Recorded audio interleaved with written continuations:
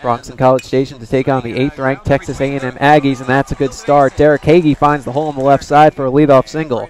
Roger Bernal follows with a single himself up the middle. Now he got erased. Angel Ibanez reached on a fielder's choice, so first and third, and E1 scores Hagy, and then Ibanez takes off. He steals second base with Vinny Mejia batting, and that sets up this. RBI single through the left side. Come on home, Angel Ibanez from second, and the Bronx are on top 2-0.